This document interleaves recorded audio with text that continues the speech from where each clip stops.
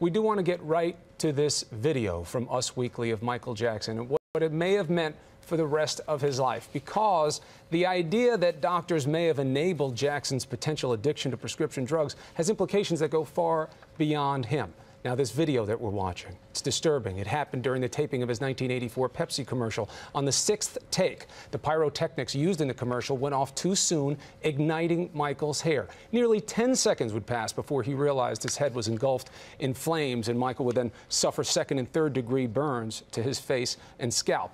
After that, he reportedly went through a lot of painful procedures and was prescribed several medications that many people believe led to his addiction to prescription drugs. One of the people who was there that day, actually helped put out the fire, was Michael's good friend Miko Brando, the son of actor Marlon Brando. He joins us now. He's in Los Angeles, and we appreciate you being here. We feel sorry for your loss. We want you to know that right off the bat. I know this is a difficult conversation for you because Michael was a friend. Thank you for having it with us. Yeah, thank you very much. I appreciate it. It means a lot to me. Yeah, it's a terrible loss. Let's deal with that day in 1984. You're there. You're watching the taping of your friend. What do you remember?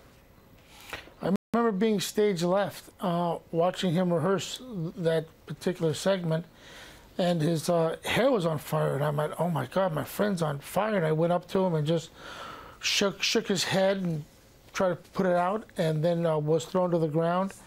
And then after we were down there, the fire marshals came out, I remember, and took over, told us to make room for them. They raised him, and then they walked him off stage. Now, with the benefit of perspective, Miko, what do you think that day meant?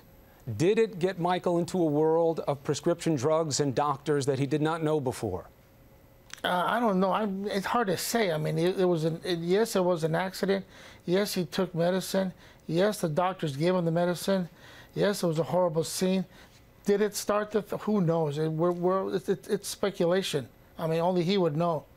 But you understand why it's important, right? Because if I understand. If Michael Jackson was getting doctors to give him things he didn't need that wound up leading him into an addiction, you know, you've seen the pictures that have been on TV of the sores on his legs, yeah, track marks. I mean, did you see that in him and know how this was happening? No, not at all. No, I never. No, I don't. He was a friend of mine. I didn't inspect him every day or every time I saw him. No, not at all. Do you think that when Michael would feel pain after this episode, that this was a situation that was not managed well? No, I think it was managed fine. I remember taking him to his appointments, taking him to rehab.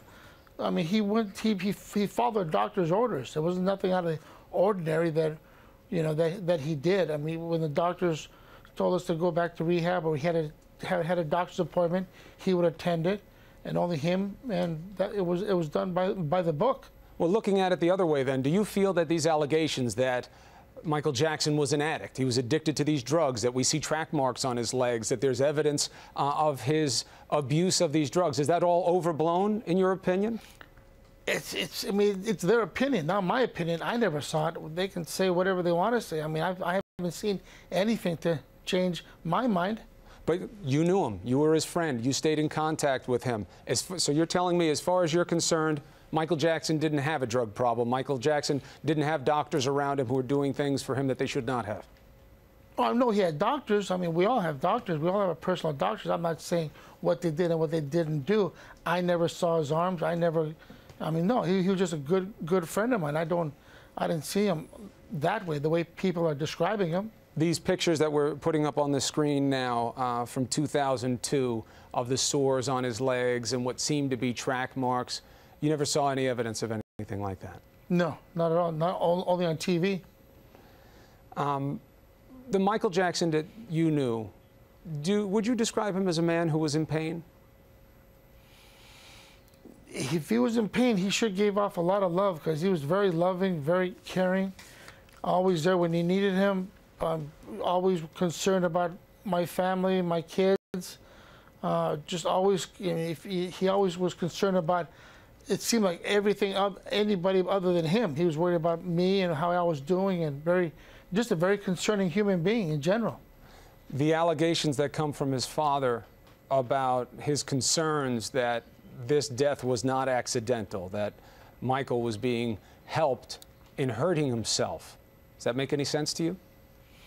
It's everyone's opinion. It's his opinion, our opinion, your opinion. We're not going to know until the final papers come out on the incident, on what happened. And I know that more than anything else, you want your friend to be remembered for having been loving to you and everyone that you knew, right? That's the Michael you want to remember? Yeah, I mean, if you talk to anybody that really know him well, they'll tell you the same thing. He was a really good guy. I've met a lot of people in my life, and I've yet to meet, nor do I think I'll ever meet anyone like him again. He was just an extraordinary human being, and I miss him very much. And we are sorry for your loss, and obviously it's a loss. Thank you very much. I appreciate it. It's a loss that's mourned the world over by many. So thank you for joining us today. Thank you. I appreciate it. Thank you. I Thanks a lot. appreciate it as well.